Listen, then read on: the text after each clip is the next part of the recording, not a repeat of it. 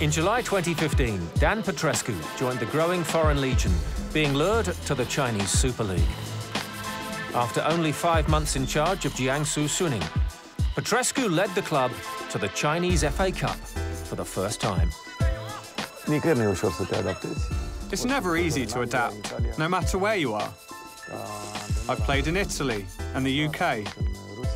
And as a coach, I've been to Qatar, Russia, Poland, and now I'm in China. It's never easy. But I feel I'm now used to it, thanks to the ideal conditions here. It's a very beautiful city. This team always wants to win. We want to win trophies, even though historically this club hasn't won a great deal. But since I arrived last year, we have managed to win a trophy, and now we want more. We're a very ambitious team, it's a great city, and I feel at home here.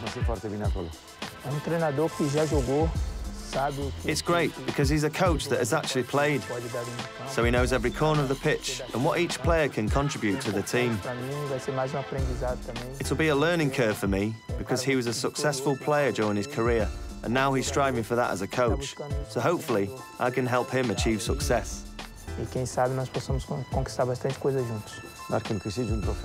When you win a trophy, everything feels fantastic, especially now that the team is playing in the Asian Champions League.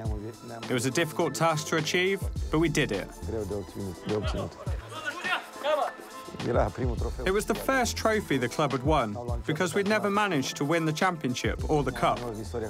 So to be the first coach in the club's history to achieve that made me very happy. A talented defender, Petrescu made 95 appearances for Romania. He was an integral part of the team that achieved their best FIFA World Cup result in 1994. The tournament in 1994 was the best World Cup that Romania ever played. We got to the quarter-finals but lost to Sweden on penalties. However, we managed to beat Argentina in the previous match, which was extraordinary. After that impressive showing in 1994, Petrescu signed for Sheffield Wednesday in England, before leaving for Chelsea under manager Glenn Hoddle. He quickly became a fan favourite. The time I spent in the UK was the highlight of my playing career. Italy was great, but in the UK, I felt there was this extraordinary transformation happening. I had a great time at Sheffield Wednesday and Chelsea, and I think my best spell as a player was whilst I was playing for Chelsea. During that period, we won 5 trophies, including the League Cup, the FA Cup, and the UEFA Super Cup against Real Madrid in Monte Carlo. It was an extraordinary time.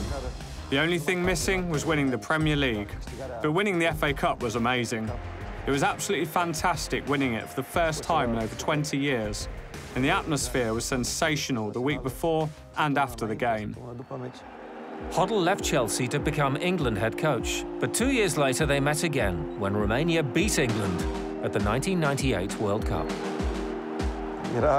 It was really strange for me because their coach was Glenn Hoddle, who had been my coach at Chelsea, so I felt bad for him. Also, their left-back was Graham Lasseau, a former teammate of mine at Chelsea. So when I went past him to score the goal, I felt bad about that too. However, as a Romanian, I was really happy, individually, for my team, and for my country, because it was a special moment.